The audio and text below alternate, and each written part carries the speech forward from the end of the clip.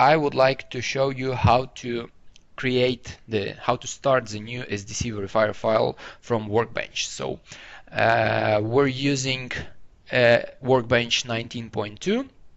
We already have some model. This is actually our tutorial model. You can download it on the software and on the website and in the tutorials chapter and try it yourself.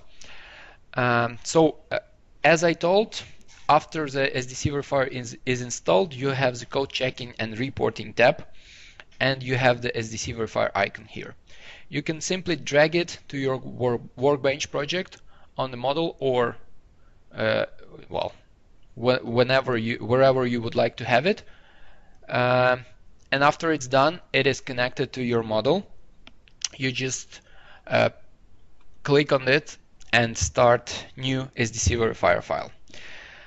When the new project is created, the project wizard will appear. It helps you to fill in all the data of your calculation, and for the future reporting, for the future progress of your calculation, you can skip this, finish this, and set up the things later.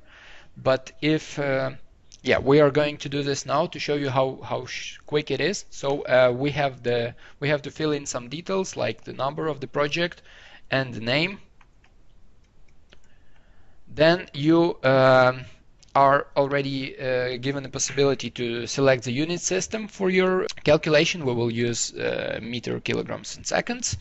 And here you can fill in the details of your company and your engineer, and as well as customer. It takes some time to do it for every project. So if you did that once, you can save it to the library, and after that load it from the library. So you have some engineers of your company, you can easily fill it in, as well as the database of your customers can be created.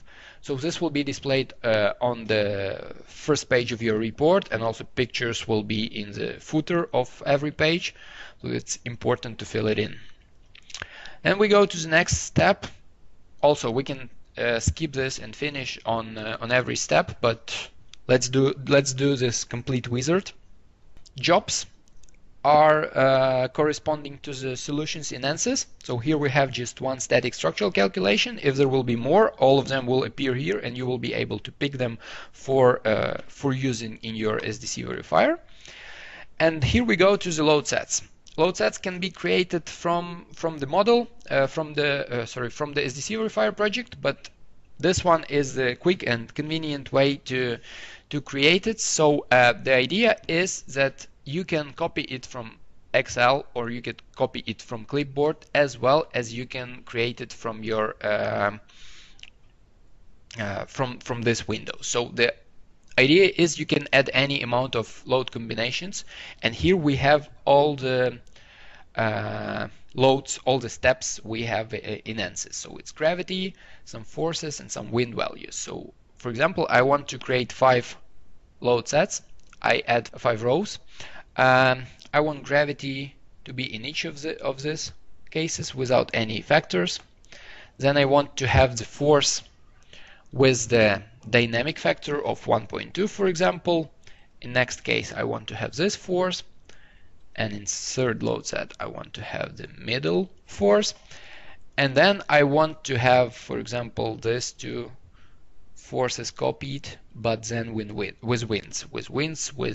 any factors, for example.